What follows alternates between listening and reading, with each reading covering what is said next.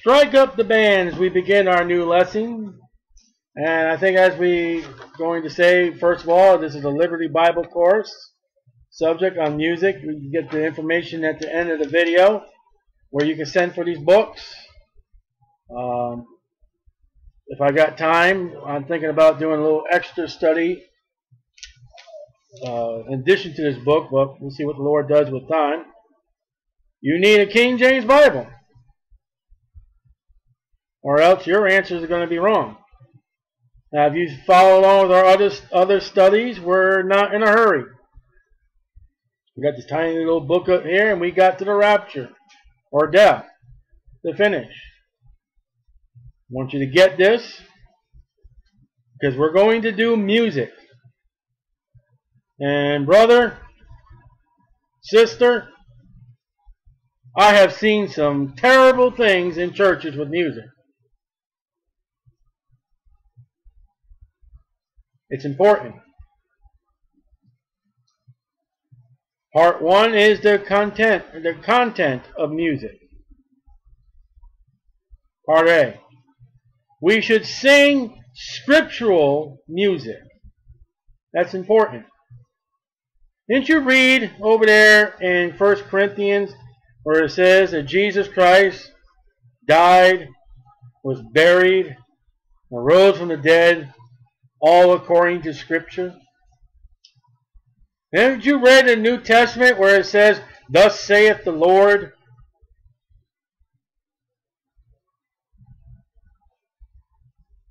Scriptural music means it better be out of the mouth of God and not Satan.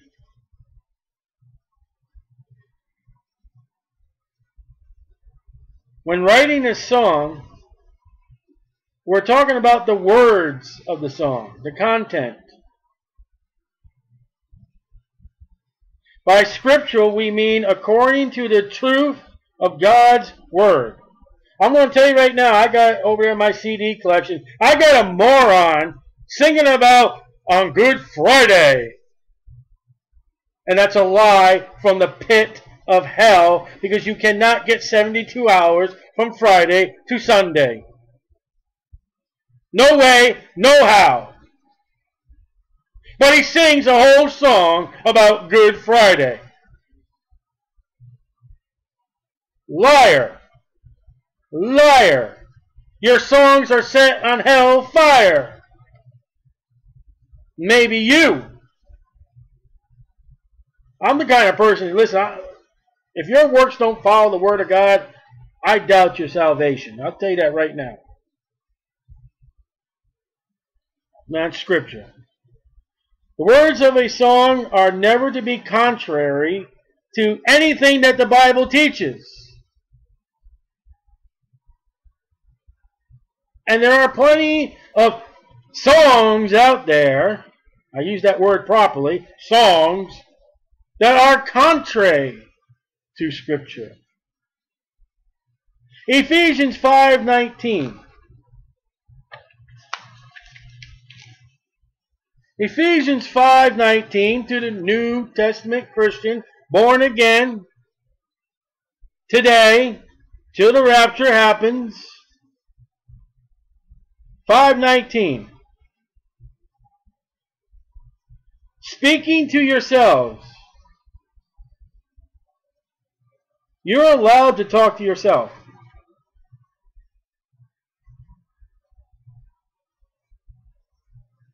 In Psalms. That's the book of Psalms. The 150 chapters.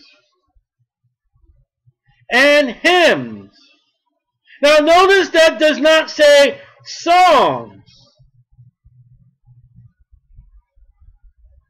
Let's sing a song now, page number 435. I'll show you how I know the difference. Ready? H-Y-M-N-S.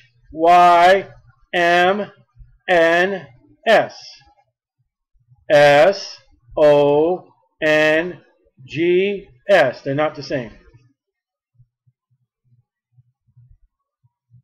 And spiritual songs. There are songs.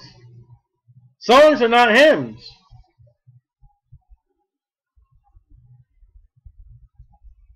Singing and making melody in your heart to the Lord. Speaking to yourselves. You're in your car. You're at the light. You're singing to the Lord. And people looking at you like, wow, that guy's a fruitcake. Today, the modern thing is like that. You're sitting in your car. You're talking to yourself. You got this stupid thing in your ear. And you're talking on the phone to somebody else. And not God. Colossians 3:16. Colossians 3:16. You heard John 3:16? What about Colossians 3:16? Let the word of Christ. Well, that's your Bible. In the beginning was the Word, John 1:1. Dwell in you richly in all wisdom. Dwell in you. Be inside you. This book is supposed to be inside you. In your heart, in memory.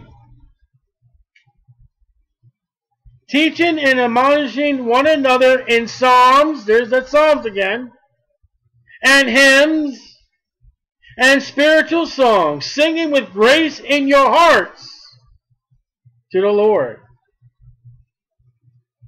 Okay, we're going to break these down now. What is a psalm?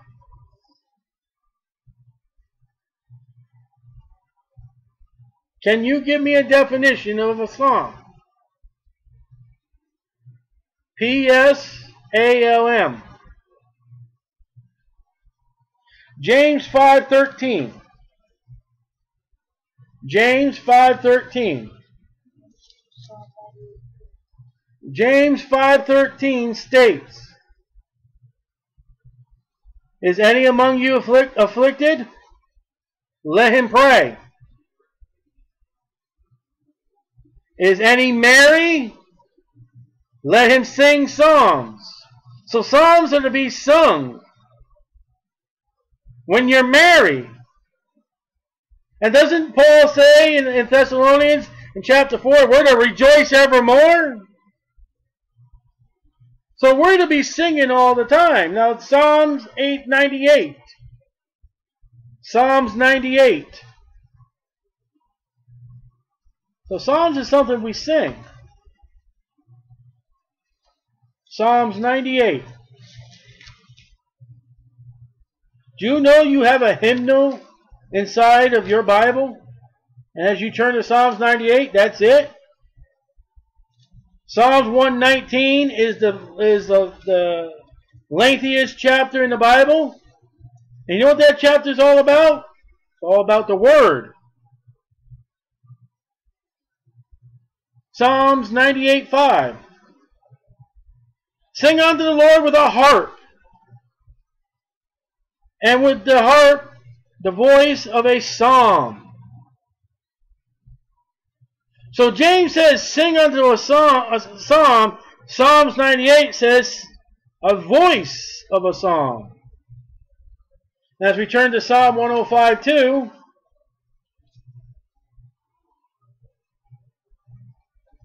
sing unto him, sing psalms unto him, talk ye of all his wondrous works. Psalms are words that can be sung. Yea, though I walk through the valley of the shadow of death, I will fear no evil. What'd you just do? Yea, though I walk through the valley of the shadow of death, I shall fear no evil. I sung it. That's a hymn. That's to be sung. But where can we find those words? Where can we find the words to be sung? 1 Chronicles 16:7. 1 Chronicles 16:7. I'm going the wrong way. 1 Chronicles 16:7.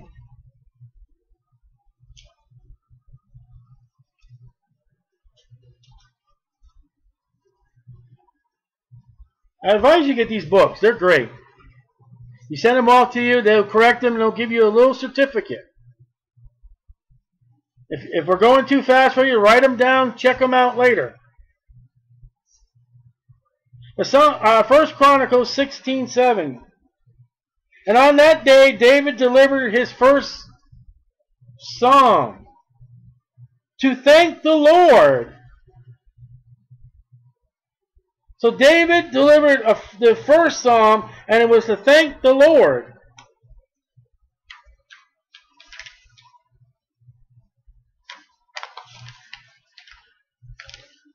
You see that Asaph? But Asaph made a sound with the cymbals. Study that name in the Bible with music. David and Asaph pleased the Lord with their music. And I say, if you're to study that name, you'll see. Verse 4.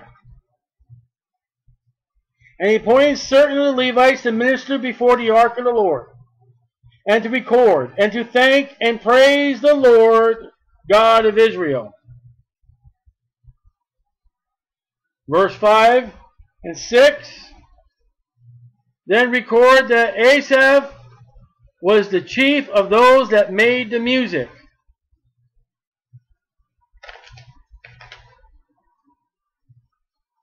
We see that David wrote psalms. Asaph led the musicians to play the songs on the instruments. The Levites then sang the songs.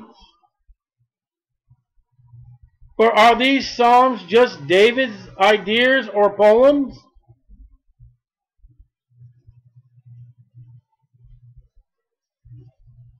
Oh, I just got an idea just to write a song so I can make a bunch of money and a bunch of Christians to sell it. Is there a reason? Mark chapter 12, verse 10. Mark 12:10. And we're going to be all over. Study to show thyself approved unto God, a man that needs not to be ashamed, rightly dividing the word of truth. And this is going to kick some. But I don't care. I'm going to preach and teach the truth if you like it or not. You have your discussion with God.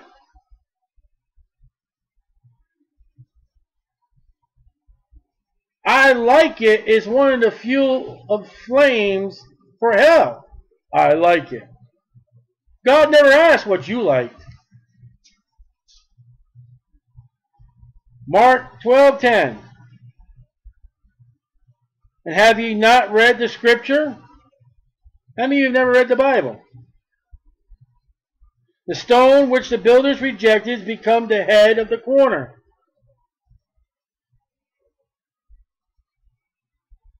Now back to Psalms 118:22. You say, what did that have to do with music? Psalms 118:22.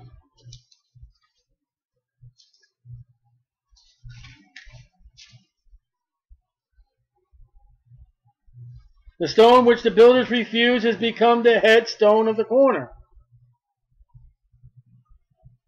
Now you probably think, I'm just as lost as we were back in Mark. Mark says that the phrase is Scripture. Have you not read the Scripture, it said? David wrote more than just his ideas. Songs. We've already saw it was a hymnal. It's a song written by David, right? Read 118:22 again. The stone, alright, the stone which the builders refused is become the head of the stone of the corner. I know I didn't sing it right, but I never praised to be a singer. Sing it. But what did Mark tell you in chapter 12, verse 10? You just sang Scripture. Imagine. Yea, all they that suffer godly shall, all they that live godly shall suffer persecution. It's Scripture. And it was sung. And it's in the hymnal in the Bible. David wrote more than just his ideas. God used him to write Scripture, the Word of God, the Bible, which is a hymn. Psalms 118. We're studying the whole thing about music. It ain't just tapping your fingers and tapping your toes and playing whatever you want to do. It ain't just something because I like it. It has to go with the Bible. It has to match what God says. Now, if it doesn't match what God says, who do you think is the other part of the story then? Satan. If it's not God, then it's Satan. 2 Timothy 3:16. Well, there's another 3:16. 2 Timothy 3:16. We know John 3:16. For God so loved the world that he gave his only begotten Son, that whosoever believe in him shall not perish, but shall have everlasting life. But we've seen two 3:16s that involve singing. And because of John 3:16, you are to sing. How's that? 2 Timothy 3:16. What did Mark say about Psalm 118:22? He said it was Scripture. Now watch this. Verse 16. All Scripture. By what we learned with Mark 12 and Psalm 118, all hymns. I'm not changing the Bible. As far as this study, all hymns, which is Scripture, are to be Scripture. And if it's not, it's wrong. But if you have a proper hymn, all Scripture is given by the inspiration of God. That hymn is to be inspired by God, not Satan in the world. And is profitable. There are music groups out today. It is very profitable. Cash, check, or money order. But that's not what we're talking about here. We're not talking about money.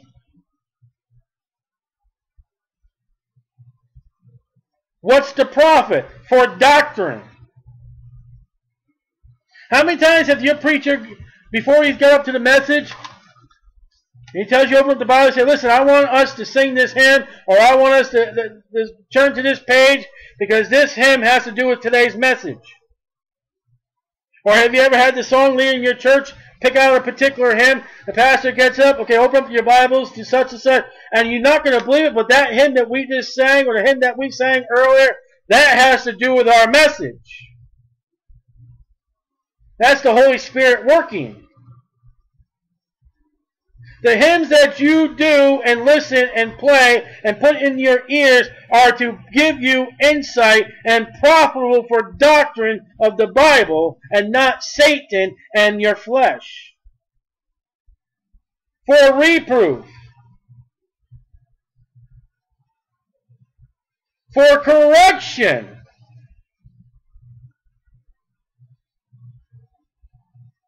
A hymn giving you correction? When? Just as I am, without one plea, get your butt up to the altar and plead before God. How about that?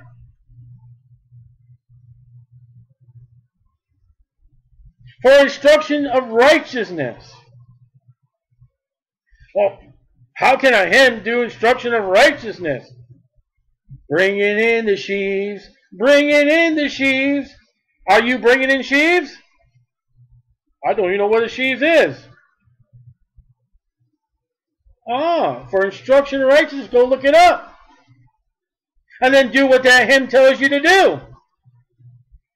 Sweet hour of prayer, sweet hour.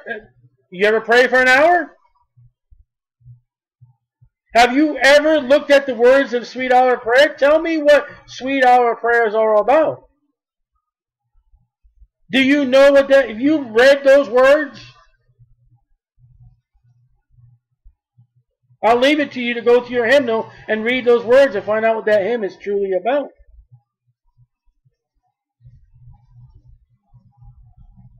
That the man of God may be perfect. Now, it's not complete 100%. That means your heart. Your motives are to do what God wants you to do. And today's modern Christian music is anything but.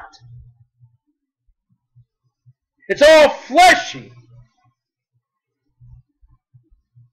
You take this music today, count all the I, me, and one Jesus. And because that one Jesus in there, it's a Christian song.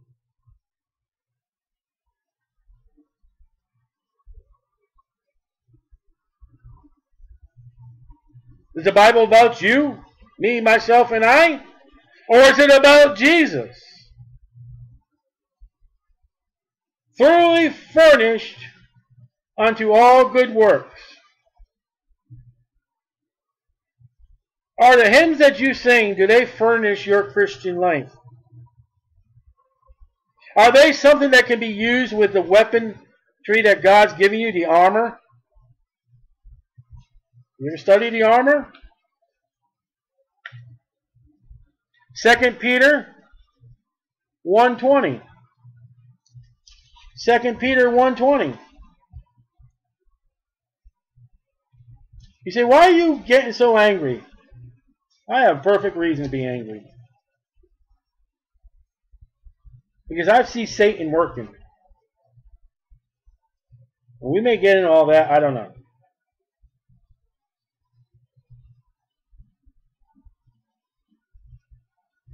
First Peter 1:20. Knowing this first. Get this. This is first. Get it. Knowing this first. Before you get this whole study down pat, and I know all about music, get this first. That no prophecy of the Scripture is of any private interpretation. I have no right to say the Bible says and it does not say. As I said about that guy who sang about Good Friday. Then came Friday!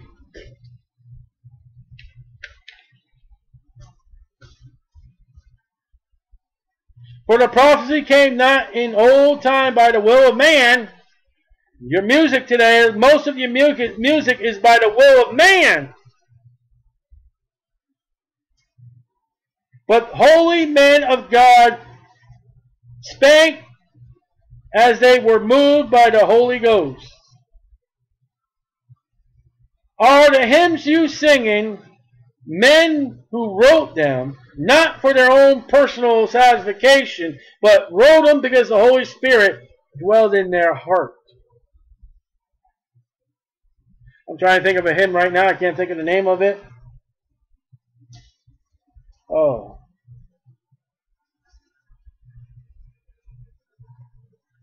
Can't think of it. There was I'll tell you, maybe you know what it is, but there's a man who sent his wife and daughter off on back in the olden days when they had ships and all that. And the ship sank. And his wife and his daughter died. He took the boat passage and he asked the captain, he says, listen, I'm such and such person. When we get near that spot, can you tell me where my wife and my daughter, somewhere in that area where they died?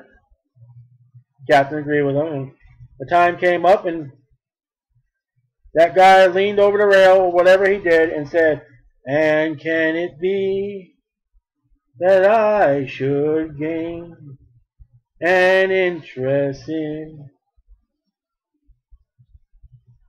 where his wife and daughter died? He wrote a hymn about Jesus Christ.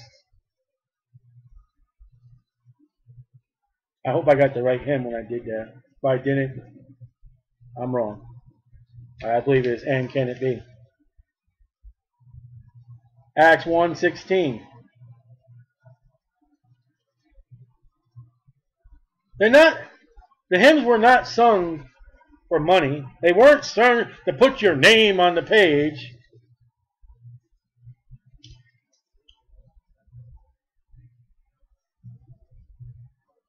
You know what Amazing Grace is all about? Have you read the story about John Newton? That's another boat ship story. I'm not going to tell you. I want you to go find them. I am terrible with names. I'm trying to think of another name here and I can't get it. Acts 1:16. Don't come to me. Men and brethren, this scripture must needs have been fulfilled, which the Holy Ghost by the mouth of David spake before concerning Judas, which was guide to them that took Jesus.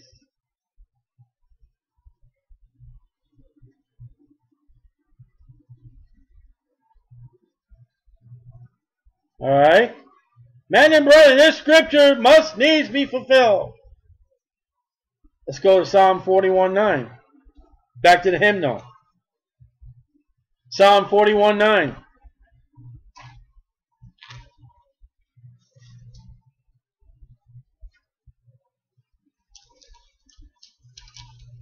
Psalm 41:9. Psalm 140. Psalm 41:9, excuse me. Psalm 41:9. Psalm. Remember I told you Psalm was singing? Yea, my own familiar friend, in whom I trusted, which did eat of my bread, has lifted up his heel against me. What did Acts 1:16 say that was I just sung?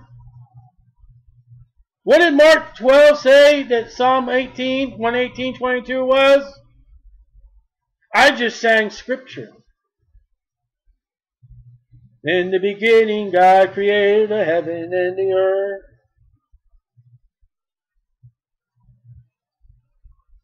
We need to sing songs that are scriptural. Here's another one. Can you tell me where surely goodness and mercy shall follow me all the days of my life, and I shall dwell in the house of the Lord forever. I shall feast at the table spread for me. Surely goodness and mercy shall follow me. You know what that is? Do you know that is a scriptural hymn? Scriptural song? I'll tell you. Psalms 23. The last verse. Or the second to last. Second last and the last verse. That is a scriptural song. Excuse me. Where do you find scriptural? Jesus, Jesus, Jesus, Jesus, Jesus. Where do you find that? And he touched me, and he did this to me, and he did this. I, oh, I do, yeah. I know who said I will. Isaiah 14, Satan. The I of the songs that today are promoted in churches are after Lucifer. You don't like it? It's the truth. Sanctify them through thy word. Sanctify them through truth. I'm misquoting that verse. Thy word is true. What it says. And if you don't like that, you got a problem with the word, not me. You need to get right. I am opening the Bible. I am quoting the scriptures to you. Open up the hymnals. Take the hymnals that you sung in church last Sunday and find them in the Bible.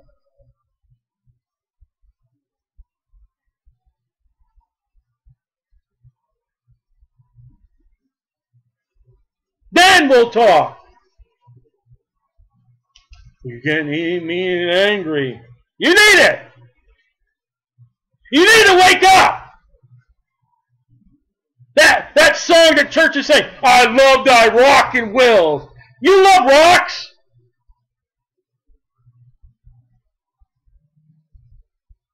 Come on! Where do you see in the Bible you're the love of rock outside of Jesus Christ? What, you got a pet rock? You hug it, kiss it, romance it? Thy truth is marching on. Oh, baloney! Baloney! Truth is marching on. You never witnessed. You never told anybody about Jesus Christ. You never been to a public and say, hey, Jesus saves! You see how much truth marches on. You never been in a church where anything but the truth. It's got to match Scripture. Handel's Messiah is full of King James verses. You can find them all.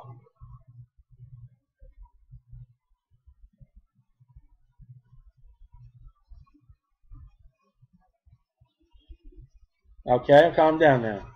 Songs that have Bible truth in them. Bible truth.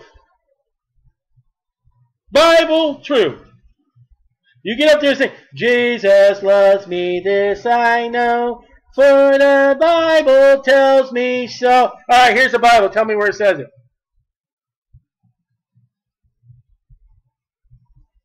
It's in the Bible. That is scriptural song. Jesus loves me is a scriptural song. Now tell me where it says the Bible. The Bible tells me so. Okay, tell me where. Are you teaching the children, Jesus loves me, this I know, the Bible tells me. Are you teaching the kid where it is?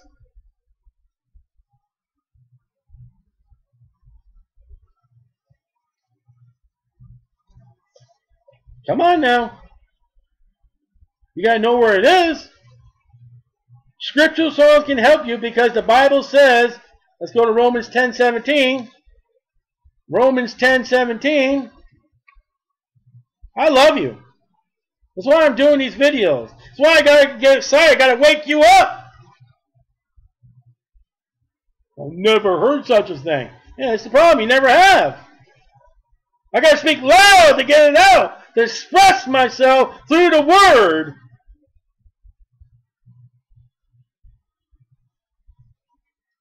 So, Romans 10:17. So then faith cometh by television, and the movies by... No.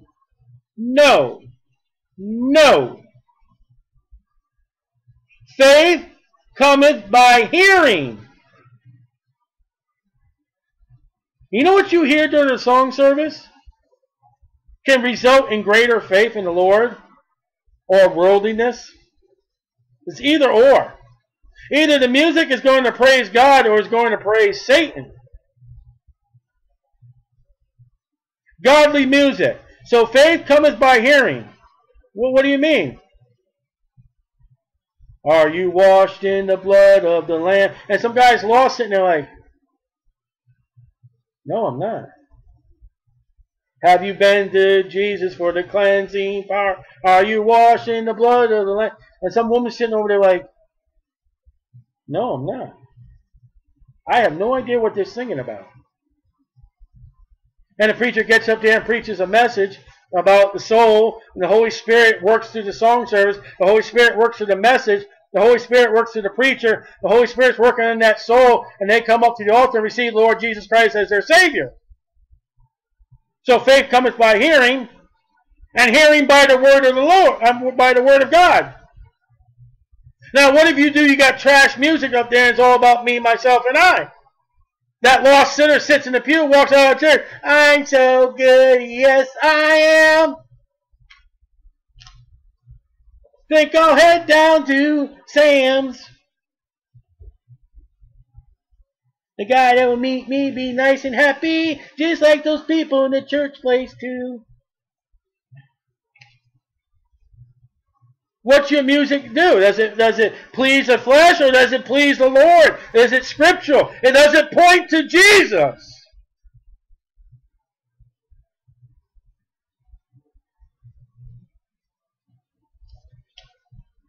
Some of you didn't think I could sing. I can't. Colossians, okay, part B. You know what? I think we'll stop right there. We'll stop with hymns. We'll stop with Psalms, excuse me. Next week, Lord willing, we'll pick up hymns. But what is Psalms? It's Scripture applied to music. And you don't even need music. A cappella. You don't have to be loud. You don't even have to be vocal. There have been times, listen, I've taken traditional hymns. I don't know, have you ever done this? If you just take a traditional hymn and you just sing it in your heart and you add your own words to it, to what the Lord has done in your life? Have you ever taken a hymn and personally applied it to the Lord?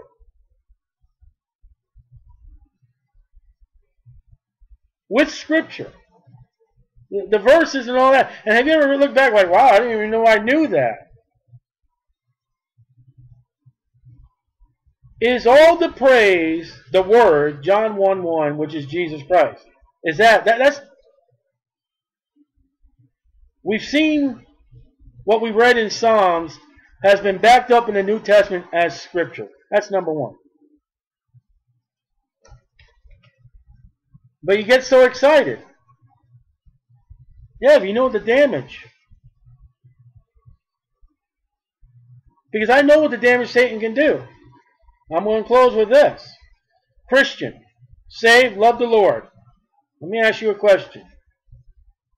You sing the right hymns, you're in the right church, you got the right Bible, your preacher preaches, amen, and glory to God. Have you ever been in a store, you're shopping around, your wife's shop or whatever, you're singing, next thing you know, the song that's over the PA system, you're humming or singing it? That you heard 10, 5, 15, 20 years ago? I have. I'll be honest, I have. I have found myself in a store singing the song that's over the PA system. Because it's still here. It's still here.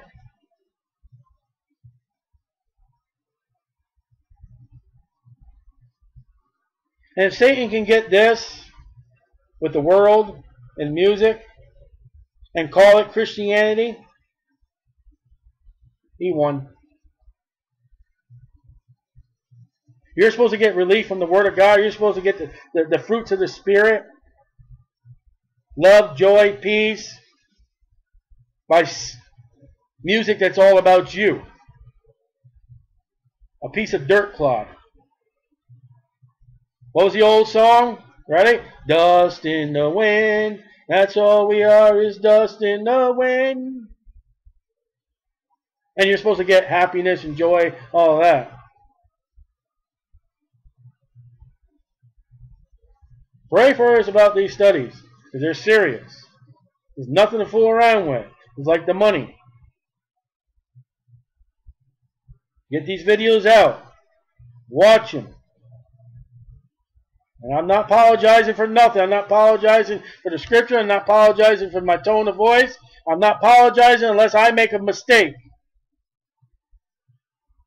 But I'm going to preach and teach what God has me to do. That's all.